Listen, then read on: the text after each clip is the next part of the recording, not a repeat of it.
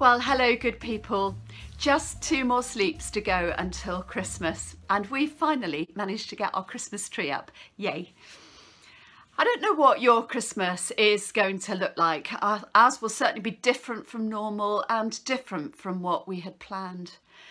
And coming as we are at the end of this year that's been just so extraordinary in ways that we'd never have imagined at the start of 2020, I don't think any of us will ever forget what Christmas 2020 looked like or felt like. So what are some of the things that might help get us through? Well, first of all, I think perhaps just to accept that it is going to be different. There's no getting away from that. It is going to be different. And I've been reminded this last couple of days of a prayer, a beautiful little prayer that's very simple. It might be known to some of you. It's called the Prayer of Serenity.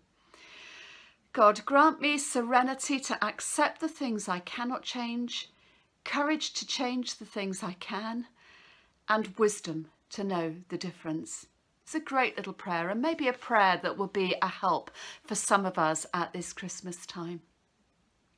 Then another thing that I think will help us is as we consciously try and learn to show compassion and kindness. First of all, to ourselves. That's not always easy, is it? There probably will be moments along the way when things feel hard, perhaps very hard, moments when we're experiencing the loss of what our normal Christmas looks like, perhaps the separation from family and friends. So I was reminded of a phrase from the song that we heard. The choir sang it to us at Driving Carols on Sunday.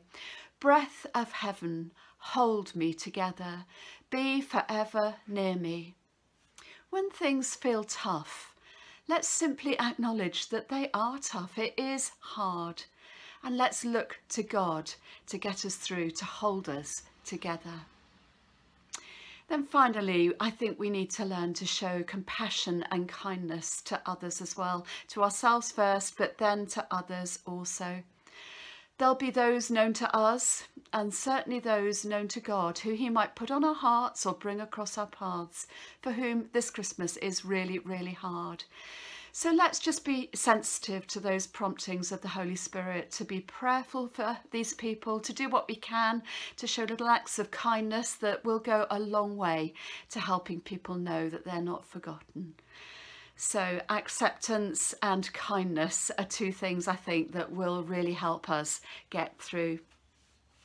And let's remember that in the midst of all that is different about this Christmas, there are some things that remain the same. The birth of the Christ child that we're celebrating, the reality of Emmanuel, God with us. And church, alive and active, looking to make God known, Christ known in our world. Our normal set of Christmas services is happening all online. Our Christingle celebration, suitable for all ages, at 3 o'clock on Christmas Eve. Midnight communion starting at 11:15, and our family celebration at 10 o'clock on Christmas Day. So do join us for some or all of those. And then church on Sunday is also happening online, 10 o'clock. It's going out on the live stream, but you can catch up with it at any point. And we'll look forward to seeing you in the new year. In the meantime, take care, have a happy Christmas, and God bless you.